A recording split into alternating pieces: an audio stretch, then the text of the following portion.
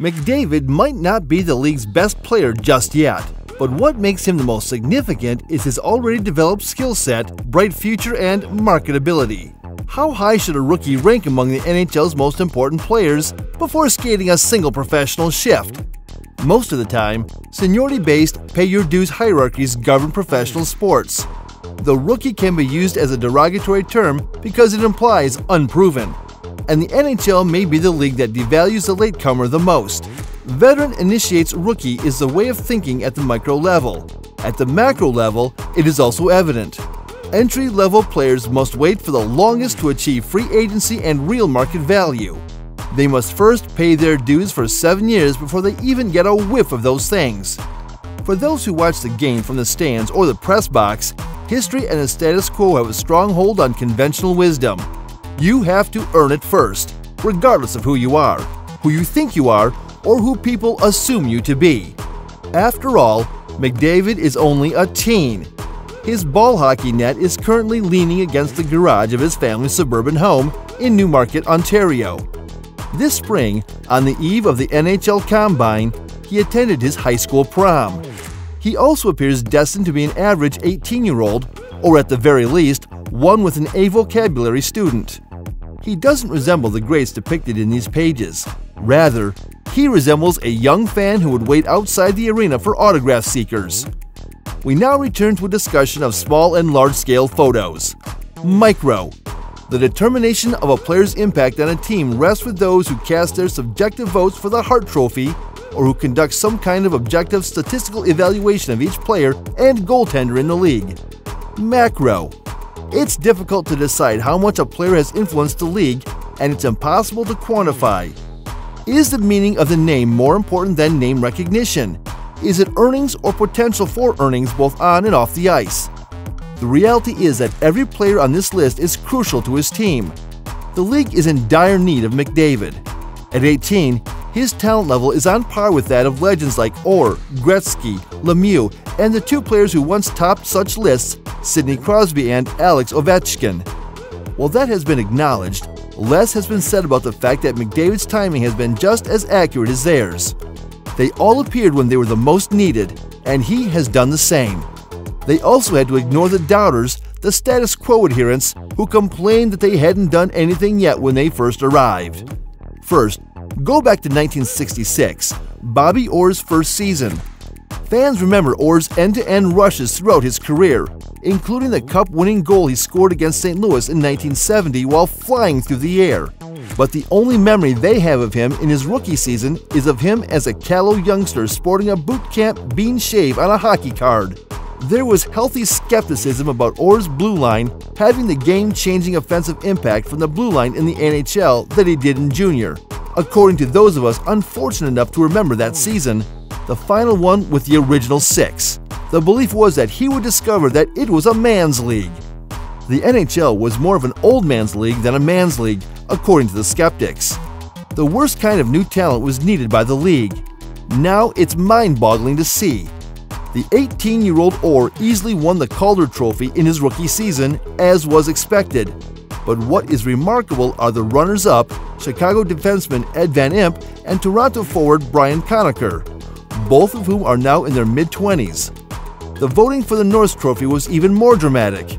Harry Howell, 34, and Pierre Pilote, 35, both of them from New York, finished first and second respectively. Tim Horton, a 37-year-old player, finished in fourth place. The Hart Trophy ballots also show that this wasn't just a slump for the defenseman or rookie class. Orr received 6th place in the Hart voting. The other players in the top 11 had ages ranging from 30 to almost 40, with Gordie Howe and Red Kelly being two of them. The picture appeared incredibly gray for several reasons, not the least of which was that the game broadcasts were in black and white. Now consider the aging demographic in the context of the league. In Orr's sophomore season, the NHL was set to double in size, with the majority of roster spots going to journeymen who never would have had a chance to play if it weren't for the expansion.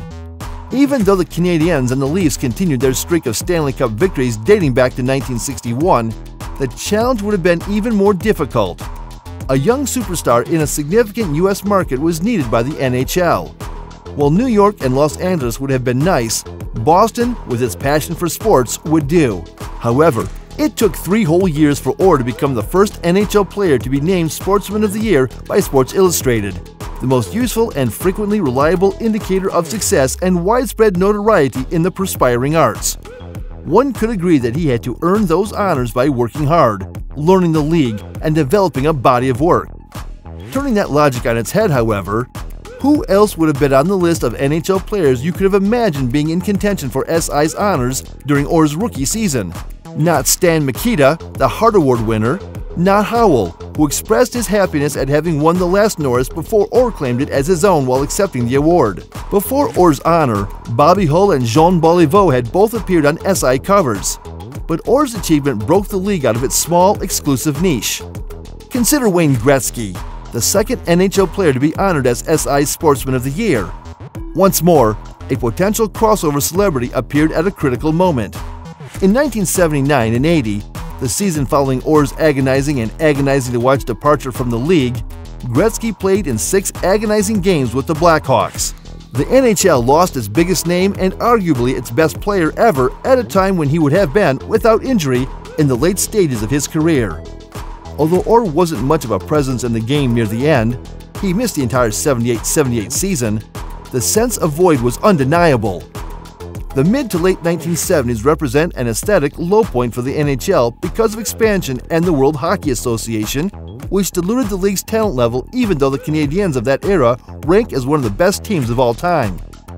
Who would have suggested if someone had asked you back then which NHL player was most likely to inherit Orr's status as a mainstream star in 1979? Someone whose name would be known to sports fans not just in Canada, but also in the US and elsewhere in the world. The Islanders center, Brian Trottier, won the Hart and Art Ross trophies, but he lacked any sort of star power. Bob Gainey received the Conn Smythe, which he undoubtedly deserved, even though most casual hockey fans would be unaware of his abilities and significance to the Canadiens. Bobby Smith of Minnesota won the Calder that year, but he was the same Bobby Smith who chased Wayne Gretzky around in vain during the Ontario Hockey Association playoffs 2 seasons prior. The NHL needed a leader who could command attention through talent because Orr had left, and 4 WHA teams were joining the league after it merged. And Gretzky, then 19 years old, did that during his rookie NHL season.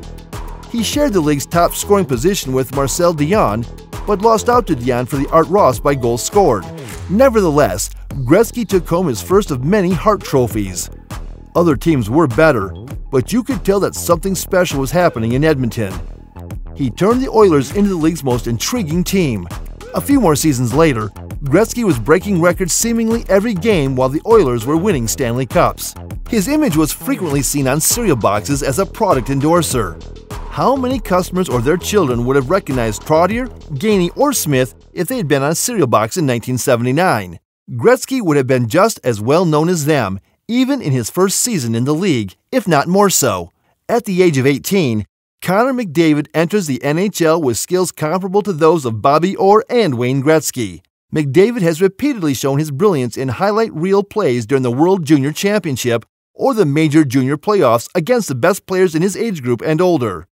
He not only skates faster than the other players, but also processes plays and moves the puck through traffic at such a rapid pace that viewers need to watch him in slow motion to fully appreciate him. Not only does McDavid have the skill, but he also has an intriguing plot that references his ancestors. He ends up joining a team that has been a doormat for years, much like Orr did before him.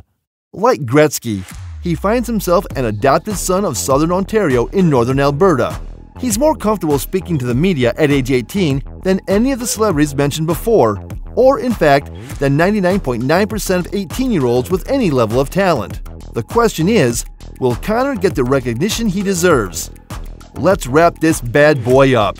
Do like and share our video. Do share your thoughts on this in the comments section, and don't forget to throw ice at our bell icon.